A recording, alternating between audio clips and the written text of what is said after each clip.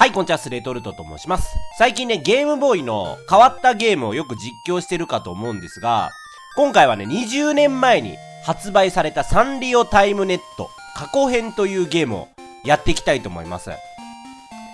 ポケモン、ゲームボーイを語るには、ポケモンのポケットモンスターという存在をね、無視することはできないんですけど、ポケモンがものすごく流行ってから、ポケモンのようなゲームがゲームボーイでものすごく発売されたんですよ。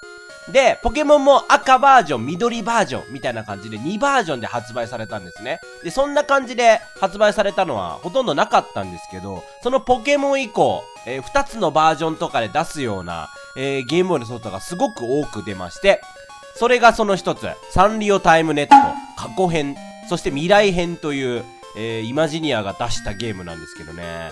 このゲームがね、なんていうの、いろんなね、波紋を生んでるんですね。じゃあちょっと、キティちゃんとか、そんなサンリオのキャラクターが多く出るらしい、過去編をまずやってみましょうか。どこまでポケモンに似ているのかというのとね、左上と右下に映っているサンリオにふさわしくないキャラクターはどう扱われているのかとか。あ、なんか星が、普通の一般家庭の、あれゲーム実況者じゃない？ゲーム実況者のパソコンに。あなた、おや？メールが来てる。誰からかな？俺には迷惑メールぐらいしかほとんど来ないですけど。なんだろうこれ。そうだね。なんだろうこれっていう反応になるね。変なおじいさんの他には何もメッセージがない。メール開いてさ、このおじいさんの画像だけが添付されてたらすげえ嫌な気持ちになるな。モニターの中の老人。変なおじいさんとはひどい言われようじゃな。喋った喋ったどうやらお前さんにはわしの声が聞こえるようじゃな。聞こえる、その勇者的な人物をこのおじいさんは探してメールを送りまくってたのかな。頼む、わしらの世界を助けてほしいのじゃ。ちょっとそういうの無理です。別の人に頼んでください。これはわしらの世界の時間を司る時の柱。過去編未来編って書いてあるからさ、やっぱ時間が関係してくるんですね。わしらの世界の時間はこの柱のおかげで過去、現在、そして未来と正しく流れておった。ところが、何者かの仕業で時の柱が粉々に、ケロッピーとかがやっちゃったんじゃないの？ケロッピーとかがさ、こけてさ、その時のあれぶっ壊しちゃったんじゃないの？壊されてしもうた！そのせいで時間の流れはおかしくなり、わしらの世界は過去と未来の二つに引き裂かれてしまったのじゃ。もう俺だったらもうパソコンをシャットダウンしてるな、もうすでに。テレビ見ようみたいな。過去と未来？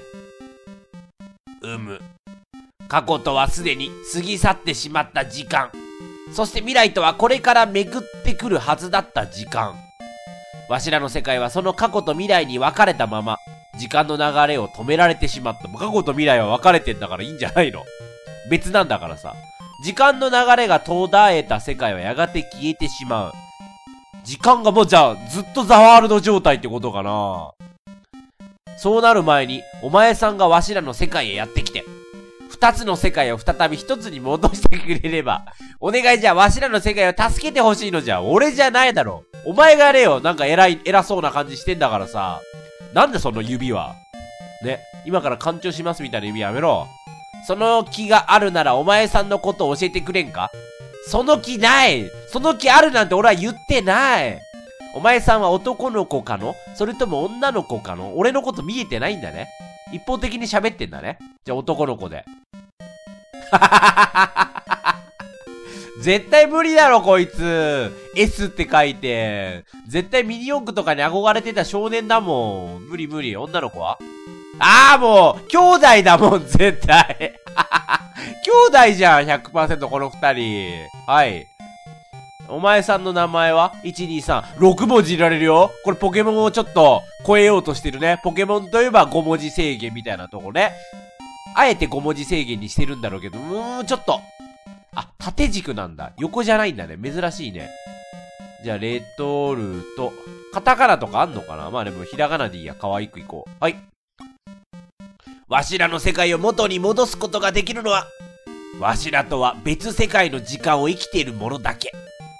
そして、わしらの言葉がわかる純粋なものだけなのじゃ。なるほど。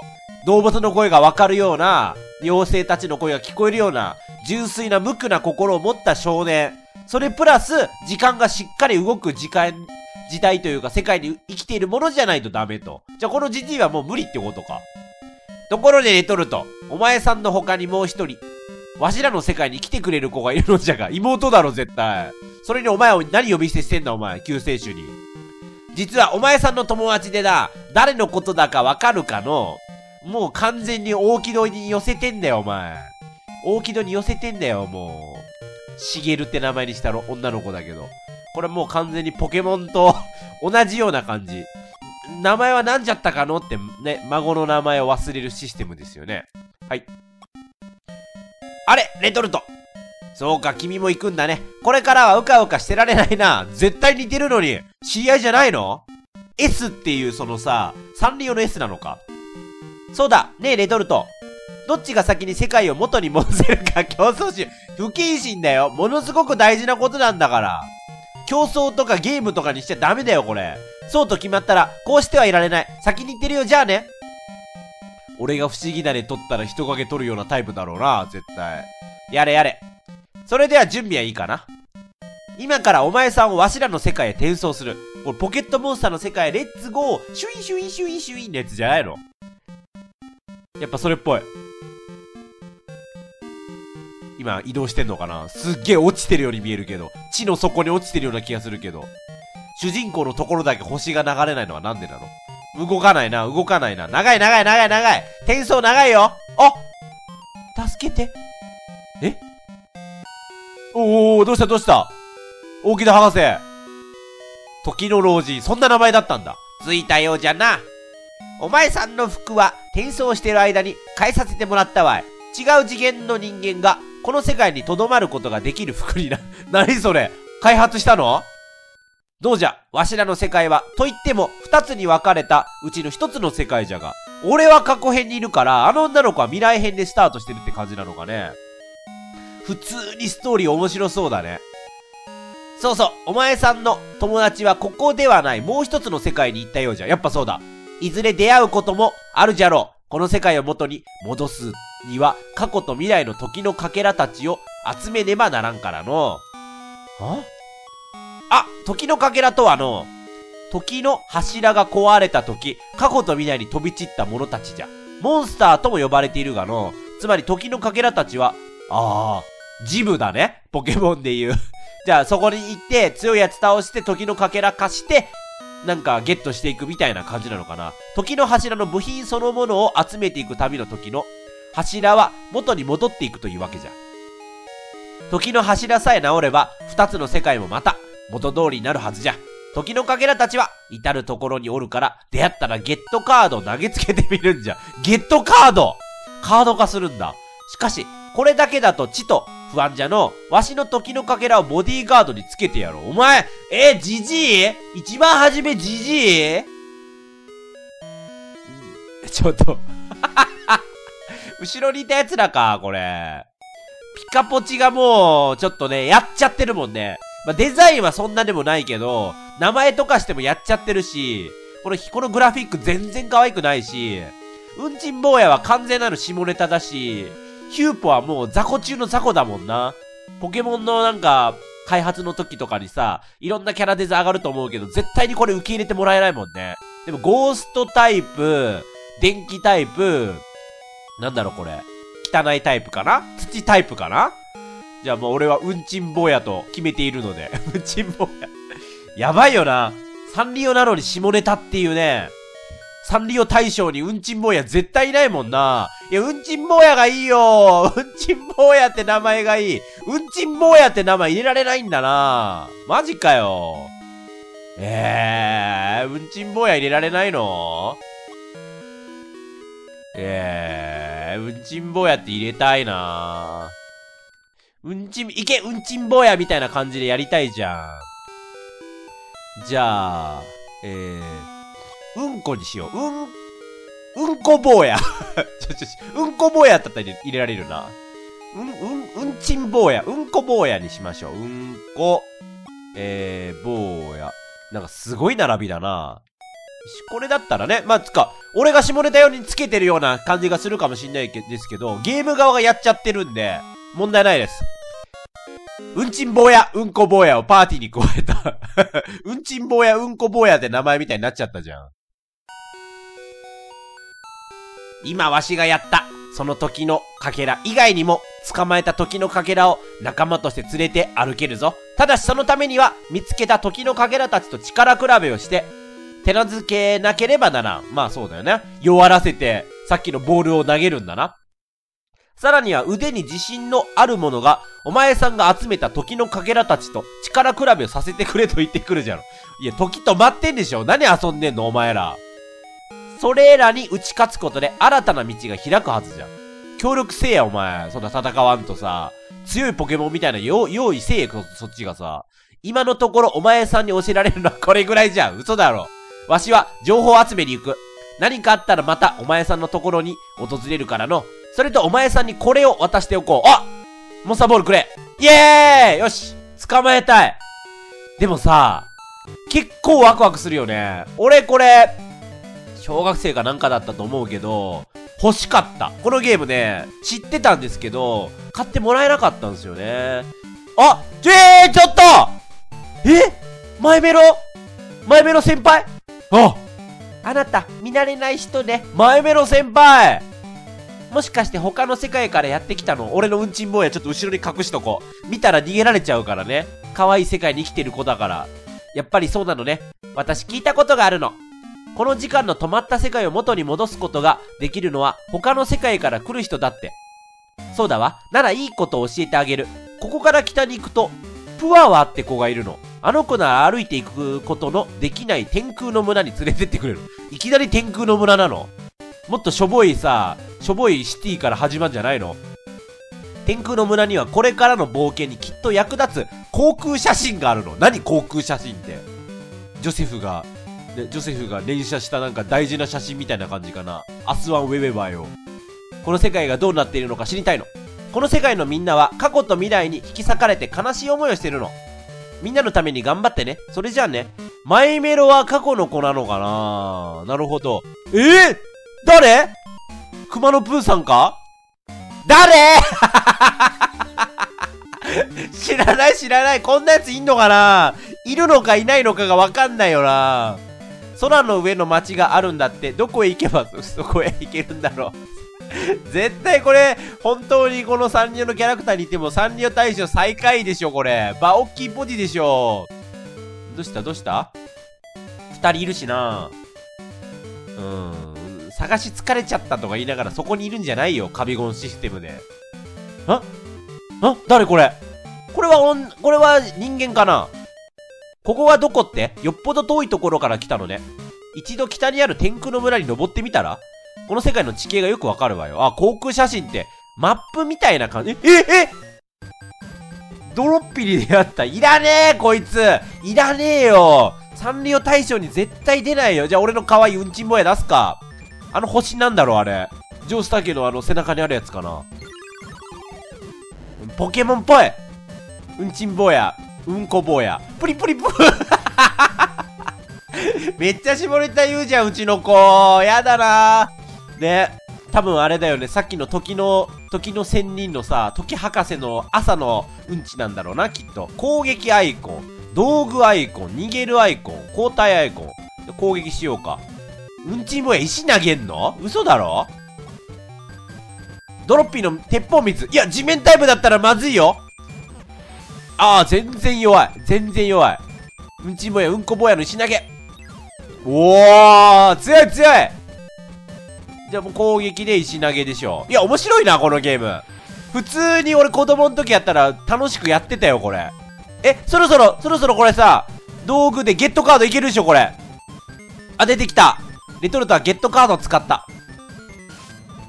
飲み込まれていく。あれ、ペガサスがあれだよね。カードとかビデオに閉じ込めるみたいな感じかな。ドロッピの捕獲に成功した。ミドルでミドルネームだったのドロッピーの下のやつって。いや、ミドルネームとは知らなかったからさ。ドロッピな、めちゃくちゃブサイクだからな。もうどうしようかな。ドロッピブサイクっていう感じのミドルネームに行こう。覚えやすいね。ドロッピブサイクをメンバーに加えた。よしよし。これちょっとさ、キャラクターを、イベントアイテム。ポケモンじゃない。あれはどうやって見んの？あ、スタートで、見れんのかな？うんちん坊や。図鑑とかないのかな？あ！土タイプだって！土タイプ。許されんのかこれ。やっぱ水タイプなの。複合タイプはないんだな。ドロッピブサイク。データある。野原。会話情報。すげえ！こんな情報みたいなのがさ、分布とかも、場所によってわかるんだ。しかもお宝とか。結構面白いね、これ。特技。なんか特技をセットって技マシンみたいな感じかな。いや、結構いいよ、結構。ポケモンセンターか、これ。キティちゃん！キティさんが、先輩。いらっしゃい。あら、お疲れのようね。少し休んでいきますか。お願いします、キティ先輩。キティちゃんはサンリオの中では先輩だからね。うんちん坊やも間違いなくリスペクトしてますからね。ただうんちん坊やで後に出てきたさ、今のサンリオ大賞とか取ってるシナモンロールとかには厳しいからね。年功序列、人気とかじゃなくて年功序列だからうちの子たちは。バトルでは一番先頭のモンスターが戦うんだよ。一番前のモンスターがやられると2番目のモンスターが出てくるんだよ。どっかで見たことのあるシステムですね。草むらかこれ。ここ入っていいとこもう、なんか星が2になってる。モンスターの数か。同じ地面だよな。ディグダの穴かな。プリプリプリプーやだわ、その鳴き声。全然可愛くないじゃん。100% アニメ化とか狙ってないもん、これ。適当に作ったもん。強い！同じぐらいだ。いや、でもこいつも欲しい。強いいけ石投げろ。地面技同士ってことかな。タイプ相性があるのかがちょっと気になるんですけどね。いてー。ってことは地面ゴースト電気の3タイプだったわけ？尖ってるね、この。ちょっと待って、攻撃オーバーキルかも俺。見事に決まった。土に帰った。経験値。でも捕まえないと強くならないもんね。10ビット。10ビットっていうお金の単位なんだね。お前、いんのかい、ここにも。プリプリプリ。何？攻撃アイコンか。よし、合ってるね。やばいな、これ。勝てるかな？ここのやつそんな強くないのかも。いけ。よし。これぐらいでも捕まえられんじゃないかな。ゲットカード投げてみようかな。いけ！ゲットカード使った。捕まり方がいいな。サイコキネシス受けた時みたいな。モグモールにミドルネームつけますか。かわいいね、こいつ。こいつはかわいいんだよな。じゃあ、モグモール、ちっちゃいとかもしかしてないのかな、これ。ないいろんなもの隠されてる。ちっちゃい、こっちはあるんだ。じゃあ、モグモール、ディグダでしょうか。覚えやすいからね。俺があれつけたやつだな、みたいな感じで。結構文字数作れるんだな。じゃあ適当にこれつけとこう。よし、オッケー。これ結構強いんじゃない？こいつはデジカメってしてる？ゲットカードじゃ強いモンスター捕まえられないの？デジカメならどんなモンスターでも捕まえられるわ。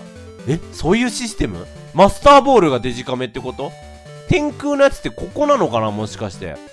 この辺のモンスターは弱いから腕試しをするのに最適だよ。こっち？どこに向かっていいのかがよくわかんないけど、上って言ってたよな。絶対行っちゃいけない場所に行ってる気がするよ。大丈夫かな？ものすごく歩いてるよ。いや、なんだよ、ドロッピかよ。焦らせんじゃねえよ。うんちん坊やちょっと、回復してった方がよかったかな。いやー見事に決まった。急所か。うわーやべえ、逃げろ逃げろ。いい。うんこだ、逃げろみたいな感じかな。持ってるアイテム、イベント、あ、待って、イベントアイテムだけじゃなくて、なんも持ってねえ。天候の変化。プアはこいつだ。マイメロディーに言われ、これは絶対にサンリオにいるキャラクターだね。どう考えても可愛いもんね。大って書いてあるけど、口に。それじゃあ僕に勝ったら上に連れてってあげるよ。やばいやばいやばいやばいやばい。何タイプだ、水かなやっぱ。うわー全然違うの出した。お前が戦うんちゃうんかい。プリプリプリプリプー。星葉っぱ。土タイプか。なんか草タイプと土タイプ。弱そうにも感じるけど、案外、タイプ相性が。炎やばいやばいやばい。炎タイプなのか。よしよしよしよし。この攻撃が苦手なようだ。なるほど。ちょっと有利なやつ出してくれんだな、こいつ。ただ動きが早いね。ギリ勝てそうだ。他にポケモン持ってるか。よし。イエーイ。パワーは次のモンスターを呼び出した。2匹いんのか。星が2個あるから。あいつね、あいつ。待って、俺も交換する。俺にも最強の夫人がいるから。いけモグモールディグだ。モハメド・アブドゥルみたいな。モグモールディグだ。行きますか。お前喋るんかよ。絶対勝てない、これ。絶対勝てない。回復しとけばな。回復アイテムの1個もくれよ。くっそ弱ったままなんだもんな。回復してる。なんかよくわかんないけど、こいつ回復してる。頑張れ。ブサイクのが弱い。頑張れ頑張れ。ギャー。あっちの攻撃が鉄砲水で、こっちの攻撃が水鉄砲みたいな感じなんだもんな。いや、しかし交代してる時間はない。くっそー。いけ。ヒットポイント1しかないが、うんちん坊や。プリプリプー。頑張ってくれ。せめて先制攻撃。遅い。うんこ遅いよ、うんこ。乾いて、うんこが乾いて、なんか、さーって。レトルトの仲間はもう誰も動けない。レトルトは勝負に負けてしまった。この、そこまで、ポケモンセンターから戻る。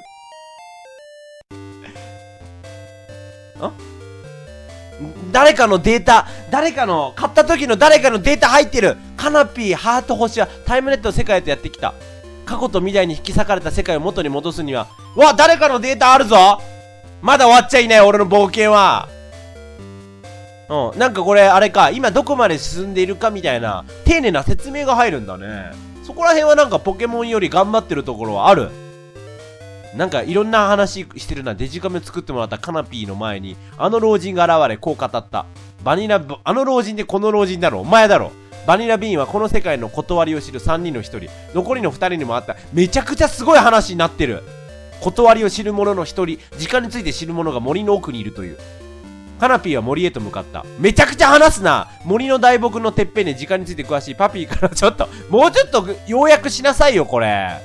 時のはしごあることを教えてもらった。ものすごく全部詳しく教えてくれる人じゃん。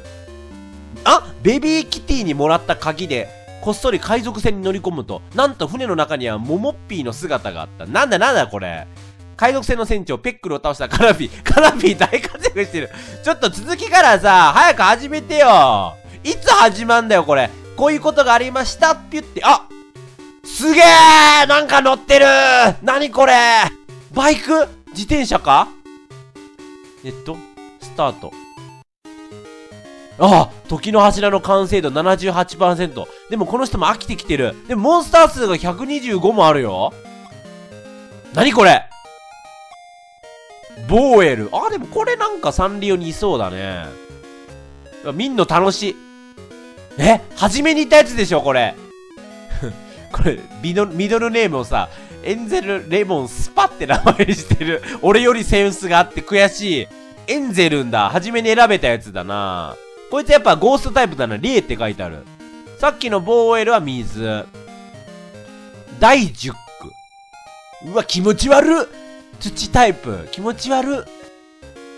スノーダルマン。絶対いないな、これ。これあれじゃないの？クレヨンしんちゃんのヘンダーランドにいたスノーマンパーじゃないの？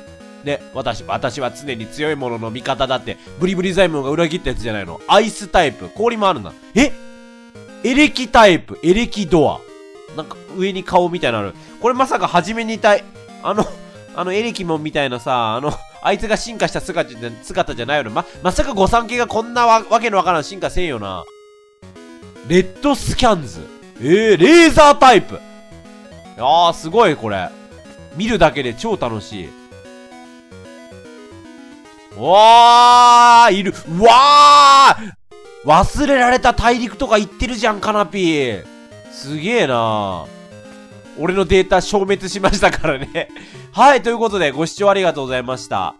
サンリオネット、サンリオタイムネット、過去編やってみましたが、いや、あれですね、ポケモンを目指して作られたとは言っていますが、ポケモンに確かにシステムとか、設定とか近いところはもちろんあるんですが、間違いなく、サンリオタイムネット、神ゲーの匂いがプンプンします。このゲームは面白いね。絶対面白いね。ただ、御三家にうんちを使ったりとか、なんか全然可愛くないキャラクターを使ったりとか、そういうのがちょっと問題で、なんかね、この後の展開には出てこなく、サンリオ大賞とかには一切誰一人ノミネートされることもなく、終わってしまったのかなと思います。いや、でもすげえ面白かったです。はい、ということでご視聴ありがとうございました。面白かった方、高評価ボタン押してってね。ありがとうございました。またこういったゲームボーイ探してやってみましょう。